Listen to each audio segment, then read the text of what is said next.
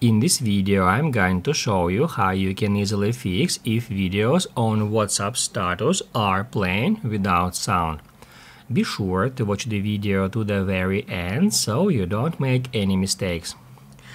As you can see, guys, here I got a couple of videos in WhatsApp status from my contacts. I can tap at any status. As you can see, that is actually a video status and the sound currently is not playing, but I know for sure that this status should be with sound. Now guys, I'm gonna show you how we can easily fix that issue. The first and the most common reason is to check if your iPhone is on silent mode. Like in my case now. It shows that crossed out bell icon next to time, which means that the phone is on silent mode now, and that's maybe the reason why sound is not playing. To turn off silent mode on an iPhone 15, we can just hold down this action button here for a second until it says silent off, something like that. You can identify that by that icon here. Now we don't see any bells next to time widget, and it means that currently our device is not on silent mode. On iPhones 14 and earlier models, right here located physical switch button, so you can turn it back and forth in that way. So that's how you can easily also turn off silent mode. The next solution for you is to increase volume level on your device. To do that, just use this volume up button located at the same edge. Just tap on it, just press on it.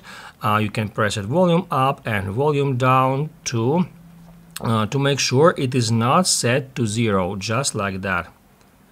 Once you increased the volume level, you can check if it helps you or not by tapping right here. Another reason that may cause that kind of problem is that you need to update your WhatsApp app to the latest version.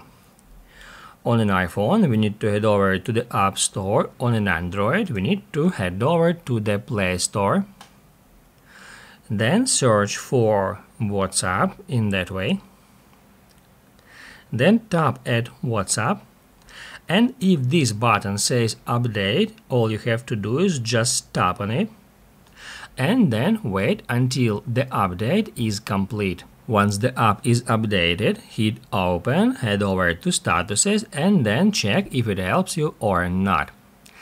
Another way to solve that issue is to clear WhatsApp cache. If all the above steps didn't help you, you need to head over to settings, then general, and then iPhone storage.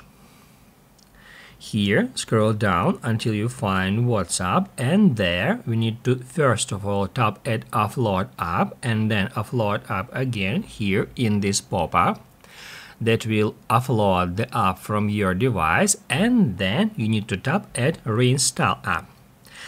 What that will do, that will reinstall the app from the scratch, and that may help you to remove any bugs, any errors that may cause that problem. So after the process is done, you will get the latest WhatsApp app version as in the previous step, but installed from the scratch. Once it shows you that offload app button again, it means that the app is reinstalled, and then we need to open it up, head over to statuses and check if it helps us or not.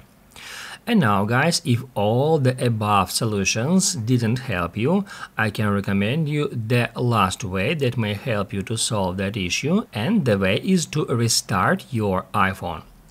To do that, we need to press at the same time volume up button and power button, just like that.